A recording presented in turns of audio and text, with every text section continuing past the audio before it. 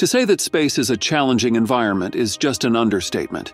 Here you must be ready for multiple tests and failures. Musk's SpaceX has seen it all. It has tried, more often, it has failed. But most importantly, SpaceX has collected lots of important data from all the test flights. And this data is actually what matters. In this video, we will reveal data from the Starship's second flight test, as revealed by SpaceX. It is nothing like you have ever heard before. But before we get any deeper, please make sure to subscribe to our channel for future updates about the Starship and SpaceX's other developments. It is no secret that SpaceX is developing a state-of-the-art spacecraft, and as you would expect, the Starship will undergo numerous and rigorous tests before it is finally approved for deployment. On November 18th, the Starship successfully lifted off from the launch pad in Starbase. This second flight achieved a number of milestones. It was quite impressive that all of the 33 Raptor engines on the Super Heavy booster started up successfully and completed a full duration burn during the ascent. The ignition of all the 33 Raptor engines was quite a milestone, given that only 30 engines ignited in the first Starship test flight. SpaceX was quick to share a tweet about this achievement, saying, "The world's most powerful launch vehicle ever developed, powered by 33 Raptor engines, lifting off from Starbase." It was just exciting to watch how the Super Heavy booster made it through to stage separation. Shortly after separation, the booster experienced multiple engine failures and exploded under a circumstance that SpaceX engineers refer to as rapid unscheduled disassembly. After that, the Starship's second stage continued to fly and reached an altitude of 92 miles before it was destroyed by the flight termination system. Despite these challenges, SpaceX Quality Engineering Manager Kate Tice said that the Starship's second flight test was quite a success on the webcast. In a flight test of this magnitude, SpaceX prides itself in what it learns. The success of SpaceX is greatly attributed to their philosophy, fail fast, learn faster. In this second flight test, the SpaceX engineers have verified the command that was triggered to destroy the Starship as seen in vehicle performance data.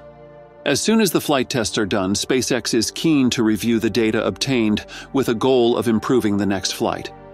The improvements witnessed in the second Starship test flight can be strongly attributed to the results that were obtained from the first Starship test flight that was conducted in April.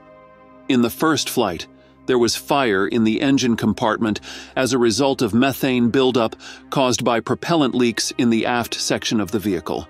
The fires made the wires melt and burn. As a result, the engine lost connection with the flight computer. To mitigate this, SpaceX has improved the engine section with larger supply tanks and more vents that makes it possible for the gases to be ejected out. The SpaceX team has also worked on the flight termination system on both the Super Heavy booster and the Starship spacecraft. Unlike the first flight test, the second flight test has a hot staging part. Here, the Starship ignited its 6 engines and successfully separated from the booster while its engines were still burning. The hot stage upgrade has now increased the Starship's payload capacity and made the separation even simpler. NASA's 14th Administrator Bill Nelson was among the high-profile persons who congratulated SpaceX via his Twitter handle, saying, "Congrats to the teams who made progress on today's flight test. Spaceflight is a bold adventure, demanding a can-do spirit and daring innovation. Together, NASA and SpaceX will return humanity to the Moon, Mars, and beyond." The American Space Agency, NASA, has a special interest in Starship as it is investing up to $4 billion in the rocket system. It is not just NASA that is closely working with SpaceX. The U.S. Federal Aviation Administration will work closely with SpaceX in investigating the reasons for the explosion of the Super Heavy booster and the destruction of the Starship. The results of the investigation will greatly determine when the third Starship flight test will be done. The U.S. Federal Aviation Administration has issued a statement to that regard that reads, "Before authorizing a third Starship Super Heavy launch, SpaceX must obtain a modified license from the FAA that addresses safety, environmental, and other regulatory requirements. When the FAA is involved, you can definitely expect some delays here and there. On numerous occasions, the SpaceX team led by CEO Musk have hit out at the U.S. Federal Aviation Administration over unnecessary government bureaucracies. It is high time the FAA became more efficient in their regulatory role and left SpaceX to focus on the engineering part. But what does it take to lift the large and heavy rocket system from the ground? All the 33 Raptor engines produce 16.7 million pounds of thrust.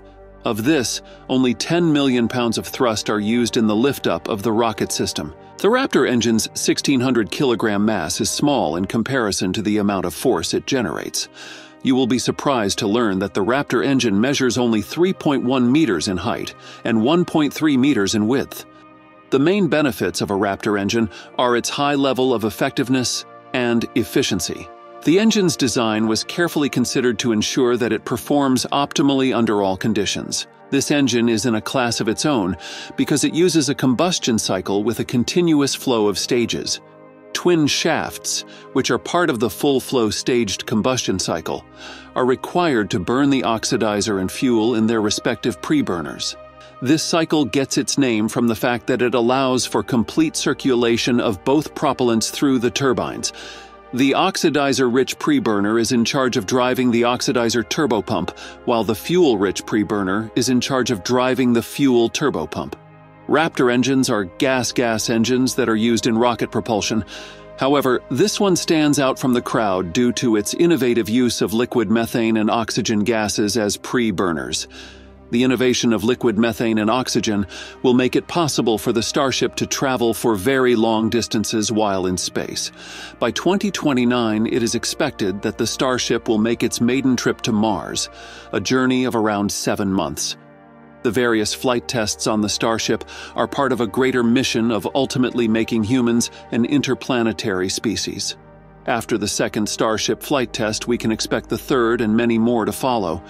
Do you agree with SpaceX that the second Starship flight test was a success despite the explosion of the Super Heavy booster and the destruction of the Starship spacecraft? Why or why not? Feel free to share your views in the comment section below. To that end, thank you for watching and remember to subscribe to our channel so that you do not miss out on the latest space news.